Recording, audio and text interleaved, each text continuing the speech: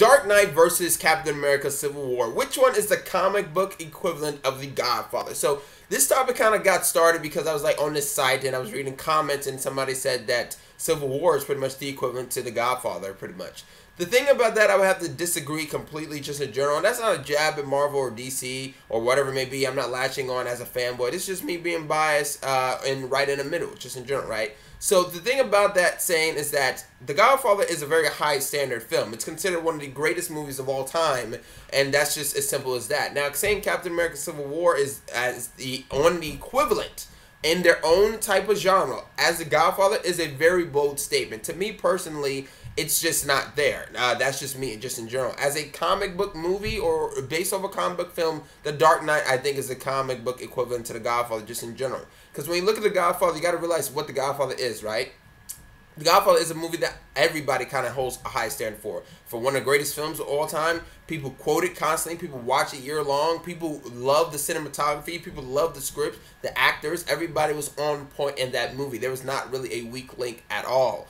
When I look at Civil War, I don't necessarily see that. Now, we're going to be comparing the two, The Dark Knight and Civil War, and see exactly which one kind of seems more like The Godfather, just in general. And I'm not going to be biased on one side or the other. I'm going to look at this with a clear-cut head. Now, when you kind of look at the cinematography of The Godfather, you see that golden richness, and you'd be like, that is just a fantastic-looking film all the way through, and that's what I see. When I kind of look at Civil War, I look at it and be like, yes, that's some good cinematography, but overall, it's a very blandish and basic look at the film. But then when you look at The Dark Knight, there's a lot of interesting shots, whether it be blue, whatever it may be, and then granted, they look like they're trying to rip on Michael Mann's Heat, but overall, it's still a very visually stunning film compared to just a very bland and basic look of Captain America Civil War. Now, overall, I think when you look at the two leads, just in general, because a hero has to be, you know, the top guy. So the leads, obviously, you have Brando or you have Pacino, whatever it may be, and then you have Christian Bale and you have Chris Evans. Chris Evans himself, I think, does a much better job than Christian Bale, just in general. I think the script allows Chris Evans to actually do more and not necessarily be outshined by a couple of people, because when you look at Christian Bale, he got outshined a lot by Heath Ledger's Joker. He didn't even have enough time to even try to stand out. Now, granted, he didn't like The Dark Knight Rises, but that's a completely different video. We're talking about these two films, right? So I think Chris Evans does a much better job at managing to stay out of like the, you know, the shadow of the villain, because that's mainly because, you know, the villain just isn't just good and at all, really. Whereas, as I said, Christian Bale just kind of had to be in like Ledger's shadow because he was just too good. Even if Christian Bale phoned it in, the movie would still hold up quite well just with Heath Ledger's Joker. That's just how good he was, just in general. Now, when we kind of compare the villains, right? A hero can only be as good as a villain. So let's look at the villains. Crossbones, wasted. I don't give a shit what you say about Crossbones. You can't defend this because his dialogue at the very beginning was shit. It just seemed like a very throwaway thing. He was equivalent to, you know, George St. Pierre in The Winter Soldier. He was kind of a throwaway thing, so that's nothing. Baron Zemo, I didn't hate him personally. I kind of, you know, grew on him a little bit more. You know, I kind of liked him a little bit more. But overall, I feel like his motivations, even though it had a whole bunch of coincidences, like, well, how do you know, Falcon was going to tell him, how was he going to tell Cap where he was or where it may be, so it didn't make too much sense. But overall, I think his plan was a little bit more smarter than his better performance, I guess. I didn't really care for his performance, and he just kind of felt a little bit unnecessary. Where you compare it to Heath Ledger's Joker, obviously, as I said before, you really don't have to say too much about Joker because he is the movie. That's essentially what it is. Like I said, I will give the villain to hands down The Dark Knight, and you can even compare Harvey Dent to Crossbones or whatever it may be. DC and The Dark Knight just kind of wins in that category, where the hero, I think Chris Evans does a much better job than Christian Bale, which his performance kind of got a little bit lower end as time went along. Now, overall, you can kind of look at the acting. I think the acting and just the direction is much better in The Dark Knight just in general. But then you also look at it like this, right? The Godfather is very much quoted. Everybody quotes The Godfather from here and out. There's not really a particular line that I think I would actually probably say in real life, just in general. I don't think anybody's going to really quote it. The Godfather itself is a movie that everybody kind of holds, as I said, a high standard to the point where everyone knows at least one line, one way or the other from The Godfather. It has infected pop culture, whatever it may be. The Dark Knight did that. People quote it, why are you so serious? For the entire year, merchandise, whatever it may be. You either die here or live long to see yourself become the villain. People know that shit. Nobody really quotes, or maybe nobody will, like it's not enough time, but nobody really has quoted Civil War yet. There's not really a good line that I could really remember much, whereas when I first time saw The Dark Knight, I was quoting that shit because there was really good lines in there. Now, granted, both these movies actually do a really good job of trying to make a realistic world approach to the point where there's real world problems and try to ground it to the point where us, the audience, can actually relate to that shit just in general.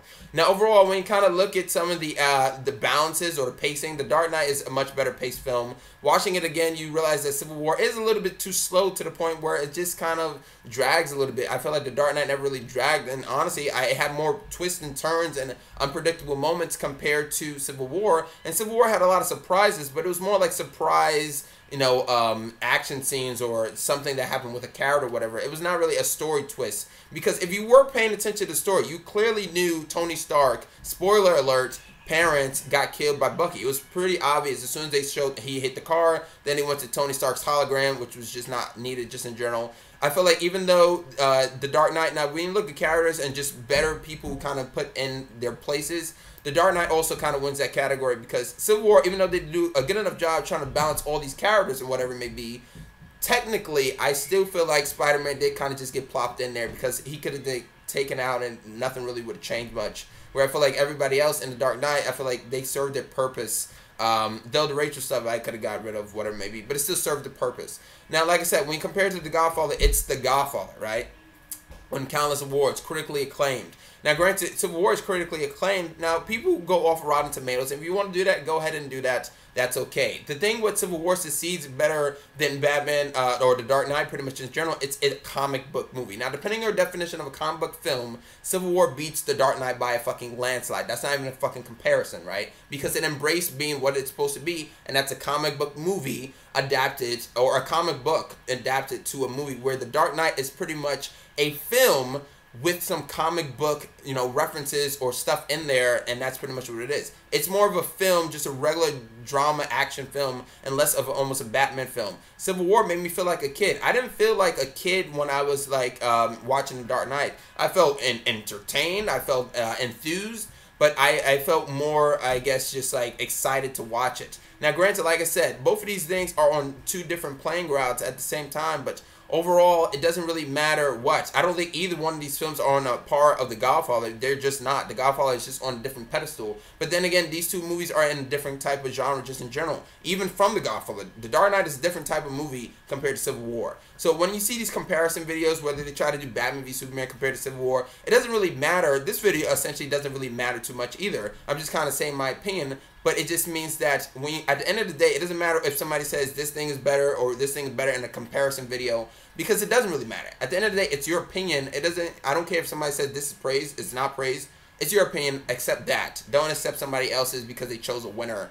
That's just as simple as that. Now, overall, I think we can kind of look at the endings, though. Let's compare the endings very quickly. The Dark Knight made me kind of want to get excited for more. Where Civil War's ending, I feel like it just kind of ended, and I was kind of not really. If I didn't know what was coming next, I wouldn't really be that excited for what was coming afterwards, just in general. Where The Dark Knight was supposed to be the ending, but I was actually still looking forward to more. So that's my thoughts on what is more of The Godfather, the comic book film genre. If I had to compare the two, I'd probably give it to The Dark Knight because it's quotable. It infected pop culture, right? People love it, critically acclaimed. And just in general, it's very highly regarded as the best comic book movie out there. But when you look at it, the essence of a comic book film, I think Civil War just beats it just in general. But as a film, The Dark Knight wins. As a comic book movie, Civil War is a better film. But that's my thoughts, that's my opinion. If you agree with anything, if you actually stay for this long-ass fucking video, then comment, subscribe, and like. And if you agree with what I say, then awesome, that's good. You can love both people. Believe it or not, you can actually love both. Once again, I'm Chris Smith, and I'm signing out.